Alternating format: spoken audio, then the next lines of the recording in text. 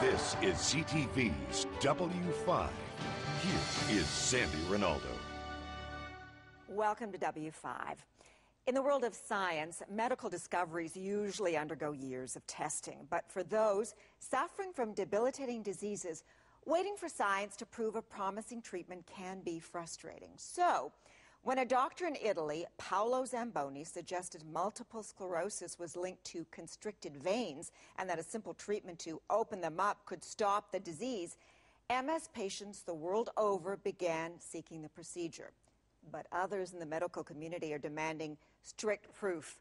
The Liberation treatment was the story that W5 first reported to the world last November. But now, the Liberation war is pitting desperate MS patients against doctors and is dividing the medical community. Here is Avis Favreau.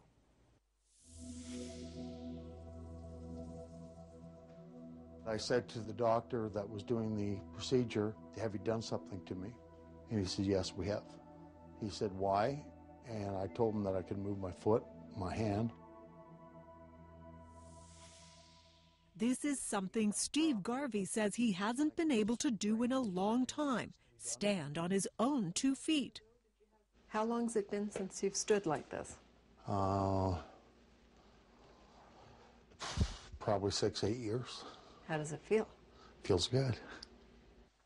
Steve had run out of treatments for his worsening multiple sclerosis. He relied on a walker to cope with the fatigue, the numbness in his left hand and leg. But he says a treatment done here in Canada has given him newfound abilities. Show me a deep knee bend. And if I tried this before, I would have fallen back or fallen over, definitely. Like countless MS patients, Steve has been online, gathering information about a novel and controversial theory about their disease, developed by Italian doctor Paolo Zamboni. The narrowing is... That idea, first broadcast on W5 last November, that many of those with multiple sclerosis have blocked veins in their necks and chests. Look at this section, the narrowing. There's a significant stenosis. Their blood doesn't drain properly, sending it back to their brain, a problem that could be contributing to their MS. What's more, Dr. Zamboni's study suggested opening these veins with balloon angioplasty improved symptoms and reduced new MS attacks. It was dubbed the Liberation treatment. Wow! No more narrowing. The blood goes faster than before. With few options, Steve was desperate to give this new idea a try. The clock's ticking. People die. People with MS commit suicide at an alarming rate. There's no hope. So why don't we give them hope? His neurologist told him to wait for more studies. Was it easy to see or hard to see? Instead, Steve went to see vascular surgeon Sandy McDonald, who runs an imaging clinic in Barrie, north of Toronto. He decided to test Steve's blood flow with an ultrasound scan that Dr. McDonald paid for out of his own pocket. In dealing with Steve, I have to say very specifically that I don't treat MS. I have no idea what the effect of the balloon angioplasty will have on MS, but I knew that from the studies that we had done that he had abnormal flow characteristics that warranted further assessment. So he then sent Steve for a venogram, a test where dye is injected to see the veins and blood flow. And it's actually quite narrowed. And just as the theory suggested, Steve had abnormal blood drainage from his brain, courtesy a narrowed left jugular vein. When you inject the dye, it just stays and stays and stays and is very sluggish to drain out. It's a condition called CCSVI, chronic cerebral spinal venous insufficiency. And following Dr. Zamboni's study, Dr. McDonald and his colleagues decided to unblock Steve's vein. This is home video after the procedure. Well, I felt warmness or a difference in my left side of my face, and I thought I'd just try and wiggle my toes. So I did, and it moved. Oh, this is so awesome. Then I thought about my left hand. And there is the left hand. One of the nurses came over, said, "Are you all right?" And I said, "I'm fine. Shake my hand." And she shook my left hand, which was useless before. It was quite remarkable. The question as a physician, though, is it a placebo effect or is it real? I mean, when a patient really wants to get better, sometimes when you do something, they seem to feel better, and it really comes down to, over time, assessing whether or not his improvements are real and will be lasting, and who knows. Steve was just one of 6 Canadian patients found to have impaired blood flow and treated by Dr. McDonald and his colleagues. 5 agreed to be interviewed along with their families, like Leanne Webb, diagnosed with MS almost 20 years ago. At one point, I didn't have any movement in my right side. She also fit the theory with tests showing a narrow jugular vein, which was opened a month ago. I feel a lot better than what I have in the last long time, 5 years, 6 years. I can do laundry, I can go out for a walk. The fatigue is, I don't even feel fatigued anymore. Matt Maltese has suffered with MS for a decade. The whole right side goes numb. Now the whole left side's numb. An initial ultrasound scan of his neck early February showed a problem. He seems to me as having abnormal flow in the jugular vein. Doctors opened up 2 blocked veins later that month. So can you show us how you go up and down the stairs right now? His father, Vito, took this video the day after. Usually going up, he does make it up the stairs, but it's a 10 or 15 minute event. He went up and down those stairs that morning about 10 times. And the strangest thing is he started whistling, and he hasn't whistled in years because he hasn't had any feeling in his left side in 3 to 5 years total, no feeling at all for 3 to 5 years. Now it's so much better. Can actually go out and do stuff now. This is the angioplasty balloons there. Christopher Guest is a colleague of Dr. McDonald's and performed some of the procedures. It's a technique doctors have used for years to treat other problems in the arteries and veins. Do you think you did anything that's out of the box by trying this? If this was a risky procedure and there was poor data to support its use, then this would be a little more questionable. But this is a group of patients that are extremely debilitated, severely debilitated. And the procedure is exceedingly safe.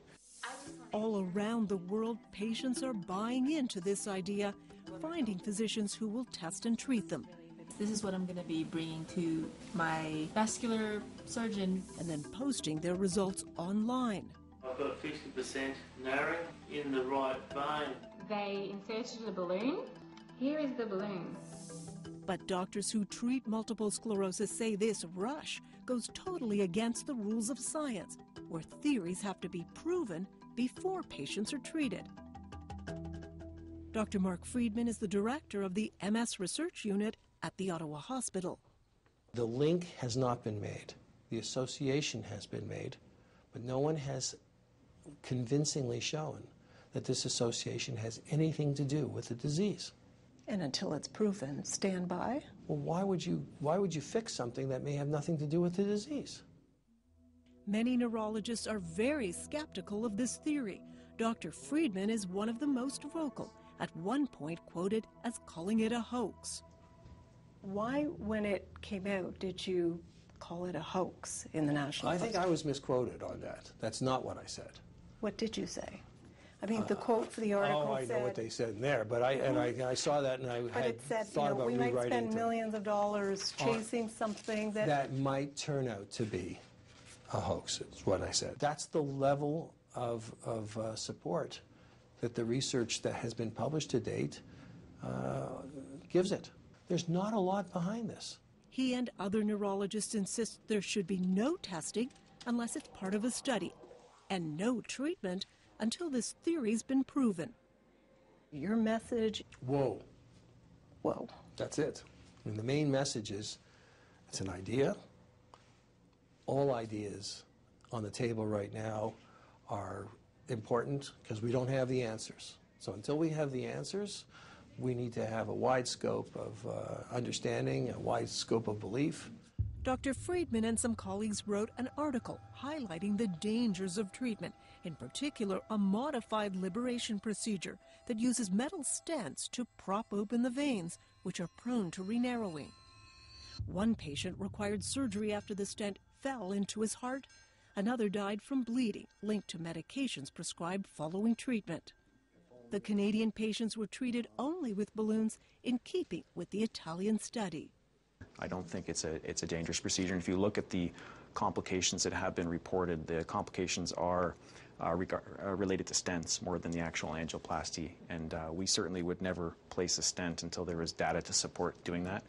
Most doctors agree this whole subject needs extensive research. But these patients don't want to wait. Why? With the damage that could have been done for the next, ever long that the study could take, 2 years, 3 years, the damage may not be reversible. So why would you wait? Let us know what our risks are, let us know what our choice is, and let us make the choice. And the choice that Mike Gandy and his family made was to have the treatment, even though the improvements appear small. My speech got somewhat better. My balance somewhat better.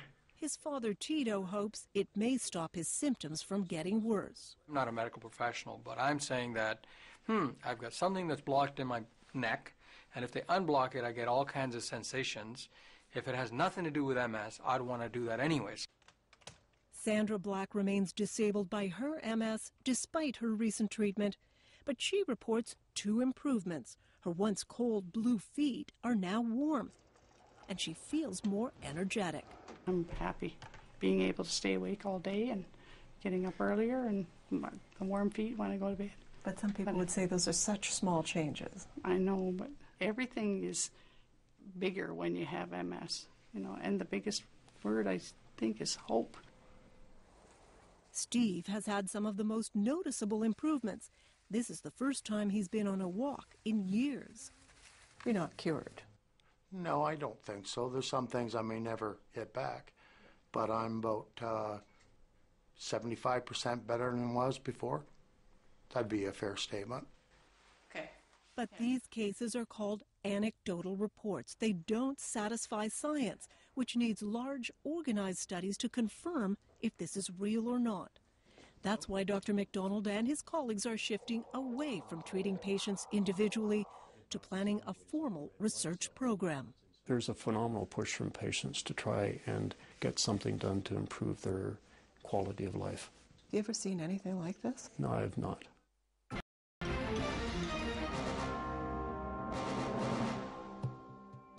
Online and from around the world. The cat's out of the bag. They can't unlearn about CCSVI now. I've managed to get an appointment in St. Vincent's Hospital with a vascular surgeon. Patients with MS are pushing their medical systems to look at this provocative new diagnosis. Both of my jugular veins are narrowed.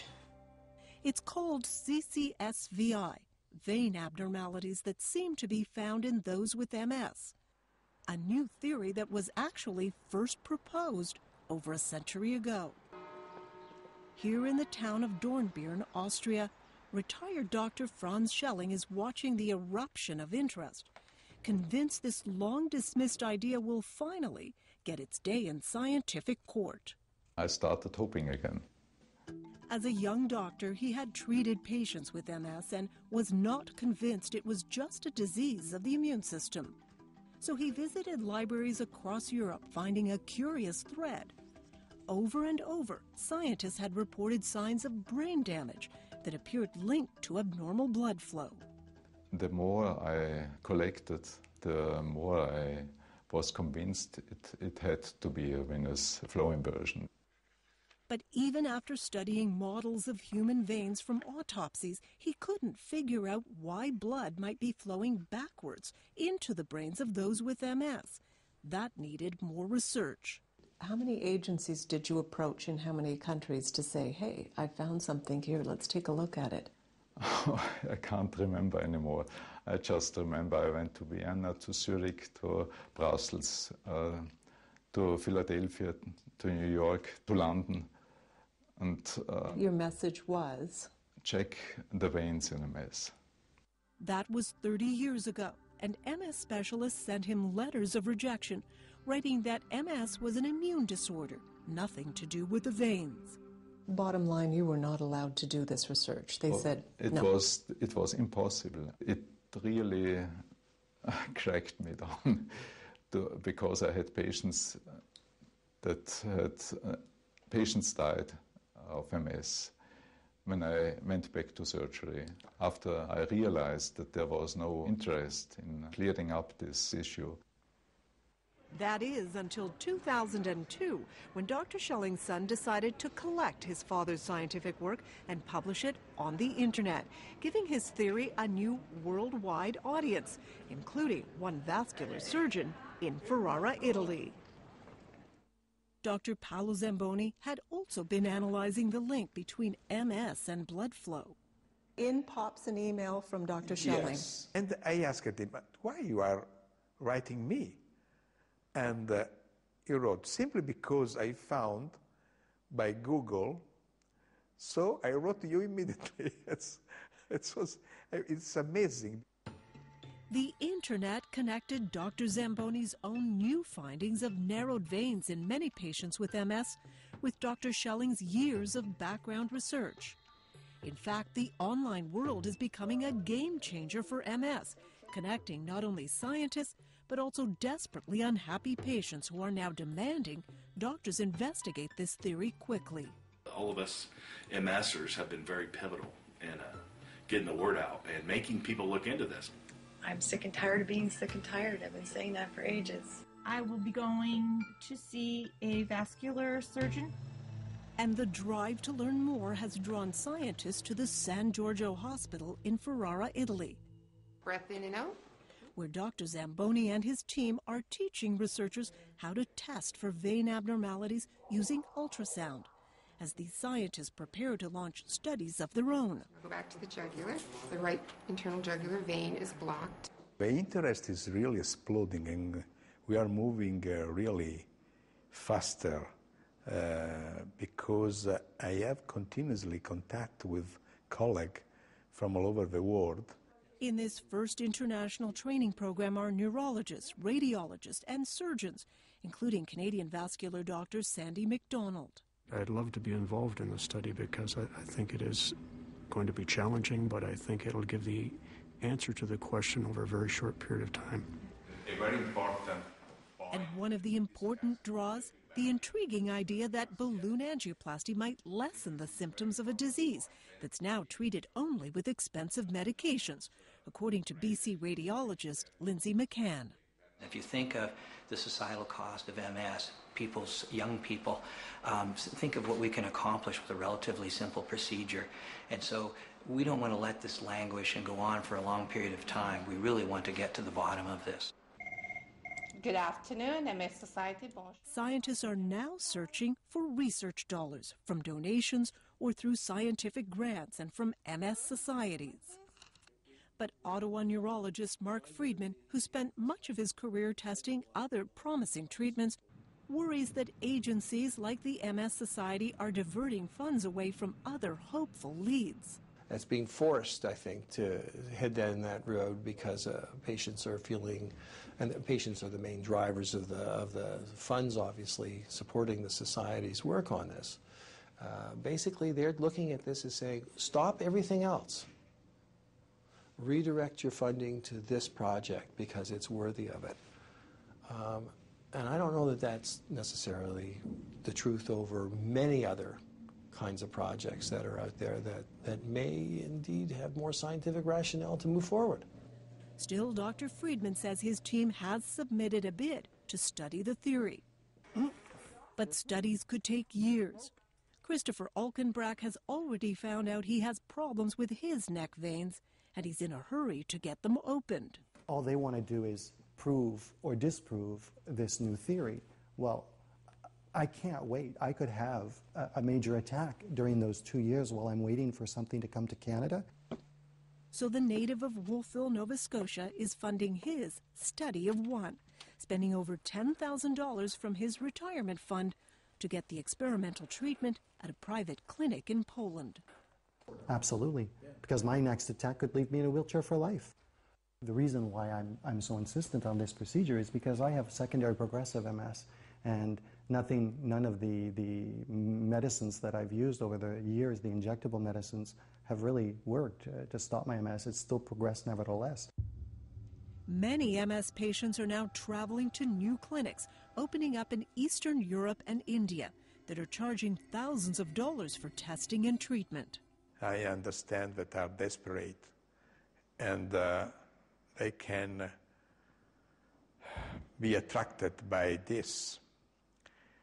I do not recommend this because I do not know the quality, and probably this can be dangerous for the patients.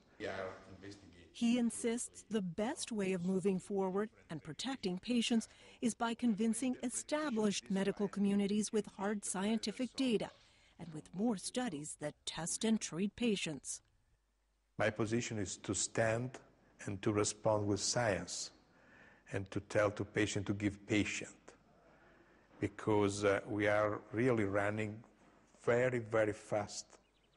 And from his post in Austria, retired Dr. Franz Schelling is trying to help patients navigate all of the uncertainty via the internet, the very tool that has helped push this old theory into the 21st century.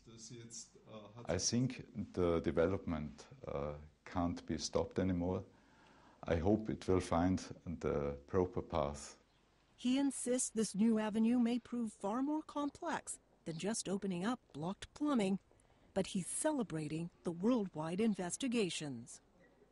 What Zamboni has found and what other people are looking at is just the beginning. Yes, of course, but a very, very great beginning, a grand development.